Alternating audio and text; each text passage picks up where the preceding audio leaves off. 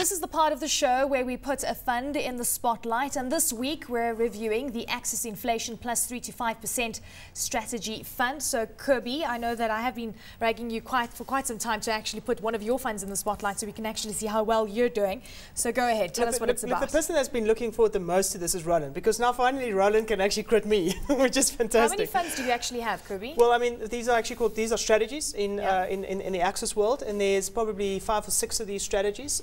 Is this the best performing strategy? No. This is mid of the range. So I've chosen something that targets inflation plus 3-5, but I could have chosen something that targets a much higher return or low return. This is somewhere in the middle. The fund size there, about 4.5 billion. Formation date in July 2003. The managers there, obviously, being the Acsis Research and Investment Management team, of which I form part of, and it's obviously a team approach as far as the management of the strategy is concerned. It's obviously on a fund of funds or multi-manager basis. So there's managers that we've appointed within the realms of this of the strategy, and then obviously the asset allocation is managed by the team. Give you some numbers here: 12 months, 10.3. That's net of fees versus a target, which is CPI plus 4 of 9.2. 2 years, 12.1 versus 8.8.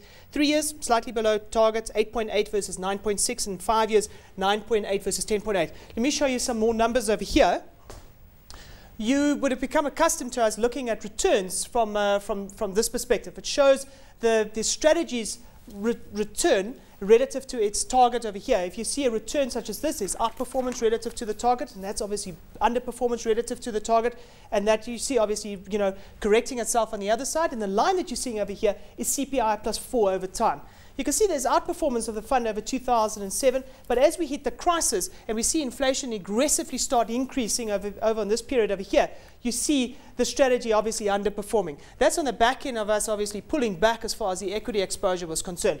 In very late 2008 and 2009, the equity exposure obviously starts increasing again, and you see as inflation starts cooling down, you see the outperformance again for the strategy. Long term, it beats its target. And Eleni, it's over to you. Okay, thanks for that, Cobie. Okay, so Roland, you can tell us your views. Well, I'd like to ask Cobie how this is one of the sort of concerns I have over the next 2 years about absolute funds in general, that try and target a CPI plus 3-5 kind of range.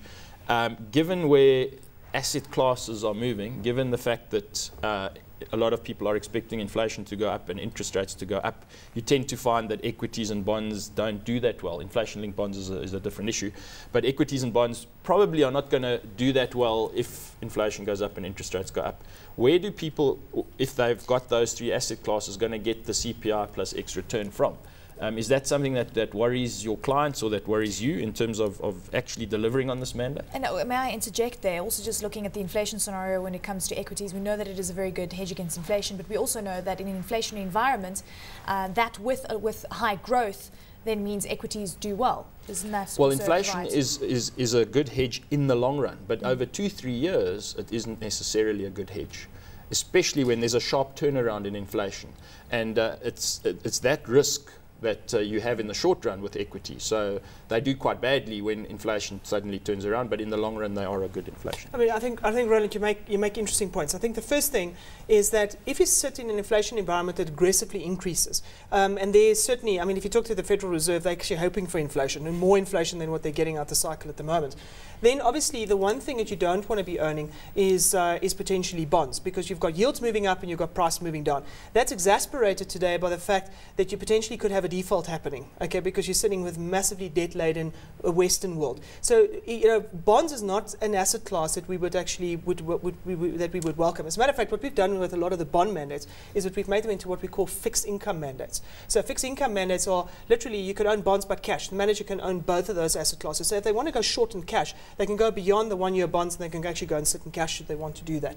So that's the first safeguard mechanism. The second safeguard mechanism is if you can't get the growth, what are you going to do? Most guys are buying commodities right now, gold and the likes, and gold's shooting past $1,850. I'd probably say that you're increasing your risk by buying gold. So therefore, the only thing that you could potentially be doing is you should be looking at potentially either buying protected equities or potentially just buying naked equities. Naked equities, even though there's huge volatility, there continues to be good news stories coming out for equities. The question is though, at what is the commensurable amount and allocation as far as equities that you want to own relative to the target, and how much do you want to keep back so that if there is volatility and it gives you a buying opportunity, can actually get involved in the market. And I mean, that's a debate that we have on a daily basis. Okay, so Roland, are you happy with that answer? We'll have to wait and see, because I think it's going to be pretty tough for anybody in this category, and never mind Acsis, to deliver an inflation plus 5%. Let me say to Roland, I concur. I agree.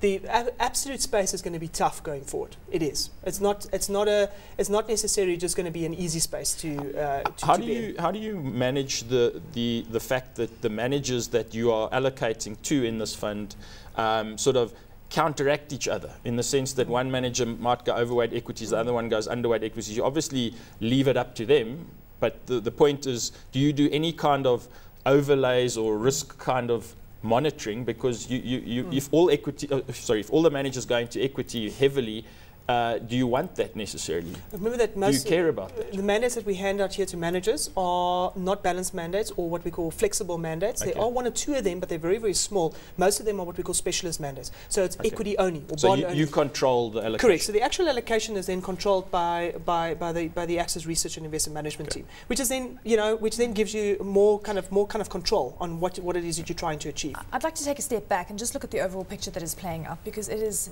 very dire when you look at all the volatility and the worries about European, the debt crisis there ongoing, GDP out of Germany really disappointing, soft patches of numbers and economic data out of US as well. How does this affect your thinking when it comes to asset allocation? Do you start looking at re-weighting things? What do you do? Well, I mean, I think the first thing is that we look at the allocation towards, firstly towards the different asset classes based upon a valuation methodology. So firstly, we understand the value that we can potentially be getting in the different asset classes. Roland and I have ad nauseum spoken and discussed, the value effect, for instance, in markets. That's something that we're trying to understand, and we're trying to understand which of the asset classes actually have that inherent. Once you understand that, then the question is, how do you allocate capital to that? Is it something that you want to allocate immediately? Is it something that you want to allocate over time? That's an ongoing debate that you have. Certainly, going into the cycle that you've got now, if you're sitting overweight equities, say for instance, well, you've got no spare capital that you can spend anywhere, especially seeing that there's so much volatility and it can potentially have a buying opportunity. So Roland, buying opportunity, would you say, or do you think that it's time to get scared and run? Well, I've been quite bearish for quite a few weeks on the show, and I think we're still seeing a lot more downside coming. Everyone's talking about a double dip potential being higher now than before. I mean, in this month, August, we've seen the market down 6% already. That's going to be tough to try and beat inflation with that kind of driver in your fund. Okay, we have to leave it there, gentlemen. Thank you very much for joining us. Much appreciated. That's all the time we have for this episode of Wealth Quest. We'll be back next week, Monday, at the same time at 8:30 p.m. Central African time, right here on CNBC Africa. Until then, from me, Eleni Jokos, and my two insightful guests, it's goodbye.